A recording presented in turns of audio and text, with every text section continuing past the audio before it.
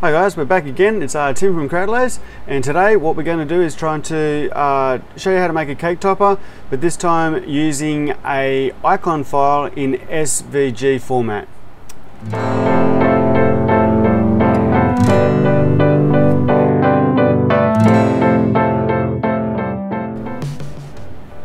Hi guys, we're back again, and what we're going to do is we're going to open up a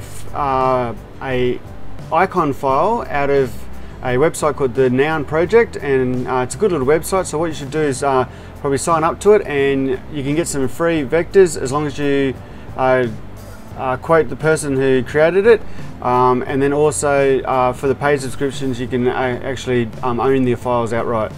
So what we'll do is we'll head over here and we'll open up, we'll start off by opening up Inkscape. So we just go Inkscape, and there's our Inkscape. Just wait for it to load. And there it is. And then we'll also open up Chrome, and we'll just type in the Noun Project. There it is there. And what we're going to do is we're going to make this one a birthday topper with a character of like a bear or something. So we'll just type in, we'll just type in the search bar in here. So just type in bear and press enter. There we go, and we've got a whole bunch of different icons here. So what we're going to do is we'll choose this one up here. So just click on it again and press get this icon. We're going to do it as a basic download and continue, and we'll download it as an SVG file. So you can get PNG, but what you'll need to do is vectorize all this. So you're better off using the SVG because it's already done, and that way you just press Noun. Now what we do is it says just downloaded down into here. We just pick that up and drop that down here into our Inkscape and just let it go there. Now we'll grab one of these corners and we'll just press Control just to bring that up. As you can see there, it's got the created by, and we just seen the quote and who that was created by. But for the moment what we're going to do is remove that. So we'll just press Ungroup, and we'll select these ones here and press Delete. Select this one and press Delete. And then we're going to go over here and we're going to grab our text tool, and we'll just type in happy and birthday like this. Grab that tool up there. So now we can just enlarge this. So press Control, because if we don't press Control it can vary. So press Control, and then that way it locks it in, and we'll just bring it up to somewhere about there. And the same with happy. Press Control, locks it in. So what we'll do is we'll just choose a font, and we'll move this one down here, and we'll just choose something like probably maybe one of these ones. Yep, that one looks pretty good. And we'll just do the same thing with this one and just select on there and press apply. There we go. And what we need to do is Control to zoom in, so Control on the mouse wheel, and we just move that up into here somewhere, and do the same with this one, and we'll move that probably back here, and I'll grab this arrow, press Control to lock it in, and we might just probably put it there somewhere, I'm guessing. We might actually move it over a bit. We might put it in there. So that way it touches up into there, and we've got it so it's all touching in through there. Looks like all that's joined together. This one here is, except for the B. So what we'll do is just double click on this, so that way it brings that text tool up. Select that one, and then we go up in here and we just move this one here across, so that one there. So move that across probably about 5. Press enter. Oops, that's going down. This one here. So 5, enter.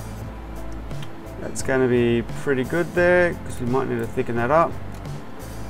And what we need to do is press Control, and we'll zoom in a bit further with that mouse wheel, and we'll actually zoom right into this little part here, and we'll just grab this rectangle tool, and we'll grab hold of it from about there and down to there and let go, and that tells us it's going to be only 0.8 of a mil high, which is not going to be nowhere near thick enough. So what we need to do is we'll just delete that one and press Control and zoom back out, and we'll just grab this tool, press select on that text, and we'll just go to path, and then we'll go down to dynamic offset, and we'll just grab hold of this little node here, and we'll just pull that up just by a touch, which I'm thinking that might be probably thick enough. So we'll just grab the rectangle tool again, Control, and scroll back in, and just make sure that's going to be thick enough, which is 1.5 mil, which is plenty thick enough. So just press delete, scroll back out, come down here with the tool, and that node should be up on there. If not, we'll just grab path, we'll press dynamic offset or Control J, and then we just do the same thing there and just move it up to about it's just as thick. It's slightly thicker, so what we'll do, just scroll in a little bit and just bring that thickness down to right about the same thickness, which looks about right there. And we can even do the same for the bear, just to make sure that that's all going to be thick enough so we don't have any problems. We might just press on dynamic offset, there we go, and just move that out just a touch thicker, like that. That looks about thick enough. Let's go back to just the grab tool, and we'll scroll out. We might just select all and move this over onto the page a bit more. Actually move it right off the page because it's just a bit easier over here. And what we might do is, because everything's thickened up a bit, we might actually move this over a tiny bit. Actually, we might just move the bear back a bit, because then that way we don't have to move both of those. And that's probably going to be right there. Alright, so what we've got to do is just grab the rectangle tool, and we're just going to make a little spike. So our spike's going to be about, select this one up here, so 5 mil wide and around 75 mil tall, like that. Then what we'll do is just press object or path and object to path, and then we can just select on this selector tool up here, and about halfway down somewhere, just double click, and make these nodes. Doesn't matter if they're a little bit off. So double click, select on that one and delete, select on that one and delete, select on this one and press straighten line, and then press on that one there and press straighten line. So there we go. Now we've got a nice little spike, and we can move that up into place, probably around there somewhere. We just control and move back out again.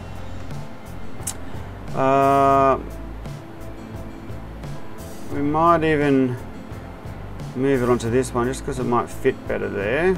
Oops, it's clicking everywhere, so just scroll right in and just let it sit down in about there somewhere. So control scroll back out. That looks a little bit nicer. So there we go. That looks like the finished cake topper. What we'll do then is just select all and press union. So we don't want to just combine it, because that'll leave all the lines between all the letters. So what we want to be able to do is just press union, and then that will, if we just get rid of the fill, press on stroke, add a stroke line, and make the stroke line on the style to be probably 0.01 of a mil. Press enter, and you can't even see anything. So there we go. So just put it as 0.1 of a mil, so you can see it. Now if I press control, move in, and there you go. You can see everything's all nicely connected and everything, except for this eye. So to be able to fix that one there, we'll just move all the way in on it. The selector tool up here, and select all of this. Grab a hold of this and move it right down. Make sure it's nicely cleared down in past here. And once that's cleared enough, that's going to have enough meat in there, we're going to just press control and zoom out. And what we'll do is we'll press path and we'll press union again, and then that will just fix that one there up. So we just press on that tool, you can see that it's joined it all up in there. So now if I press Control, zoom back out, and there you go. So just check everything again and make sure that it's all connected everywhere. We're not going to have any loose ones. And that's it. So what we do is we're ready to be able to print it now. So I'll just send it over to the laser and see how we go.